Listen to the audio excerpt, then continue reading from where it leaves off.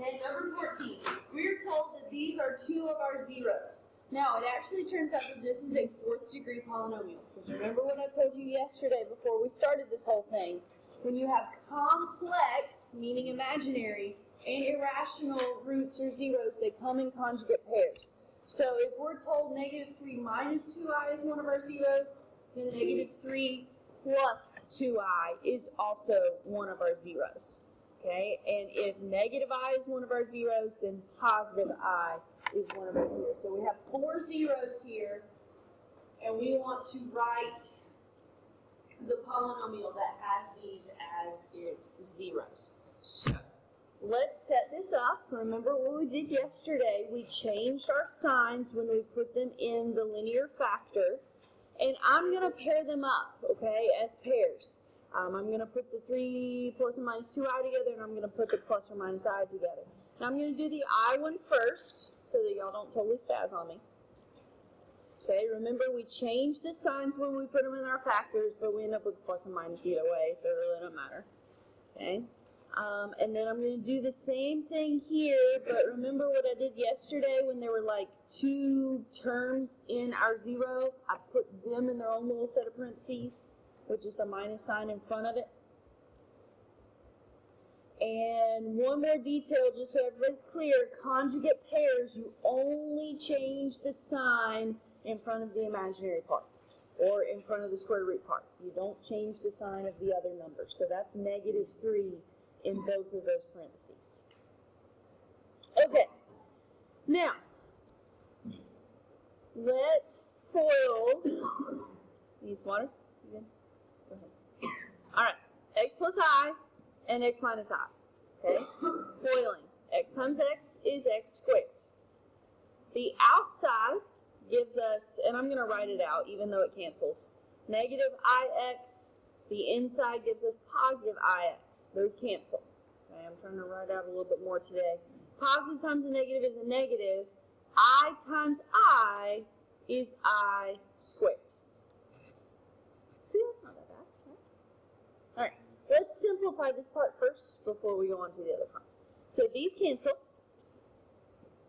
I squared, since I is equal to the square root of negative 1, if we square that, that just gives us negative 1.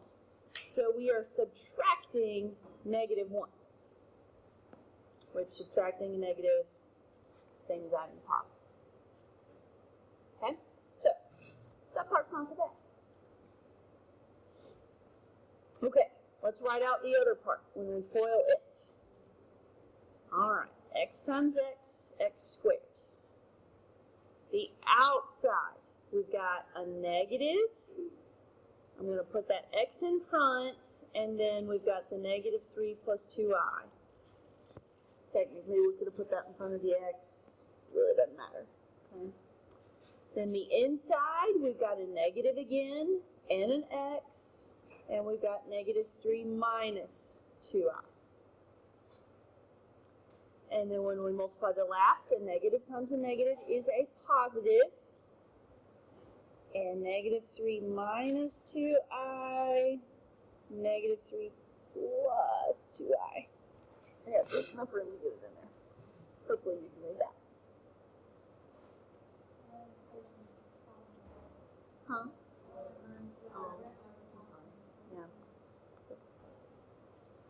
All right. So let's simplify. Let's distribute this negative x right here. Negative x times negative 3, positive 3x. Negative x times 2i, negative 2ix. Distribute the other negative x. Negative x times negative 3 plus 3x. Negative x times negative 2i, positive 2ix. Well, that's nice, because that's going to cancel with that other one. And then we've got to multiply out. We've got to FOIL this thing at the end. Negative 3 times negative 3 is positive 9. The outside gives us negative 6i. The inside gives us positive 6i. Whoop, cancels again. Negative 2 times positive 2 is negative 4. I times I is I squared. So a lot of stuff cancels. Okay? So let's keep simplifying. We have x squared plus 6x.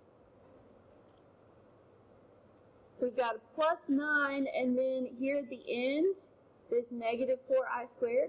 I squared is negative 1, so negative 4 times negative 1 is positive 4. So that's plus 4 here on the end. 9 plus 4 is 13. Not as bad as the square root one, right? Or opposite. Because I squared is equal to negative 1. Anytime you see I squared, replace it with a negative 1, so then negative 4 times negative 1 is positive 4. Okay? And now all we have to do is multiply that binomial times that trinomial, and we're done. Okay? X squared distributed to everything. X to the 4th plus 6x cubed plus 13x squared. Distribute the 1, so plus x squared plus 6x plus 13. So not a whole lot of combining to do here. X to the 4th plus 6x cubed plus 14x squared plus 6x plus 13. Don't forget how we can check it. Negative 3 minus 2i was one of our zeros. So we want to store that as our x. And then type in our equation. X to the 4th plus 6x cubed plus 14x squared plus 6x plus 13. What should it equal? 0. Okay, now, it doesn't equal 0 for some reason, but remember what did I say? When it's got an e and a big negative number, that's essentially 0. Okay, that is essentially 0. Now, if you're still doubting that, then check I as well. Or what was the original one? Negative I. Okay? Check negative I as well. If you're thinking, well, I think that's supposed to be 0, but I'm not 100% sure, plug in the other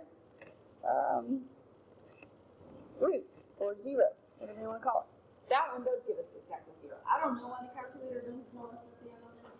It is 0. It really truly is. Sometimes the calculator is just weird about approximating things. Okay? So, both of those check out. That is the correct polynomial. So, let's think about test-taking strategies.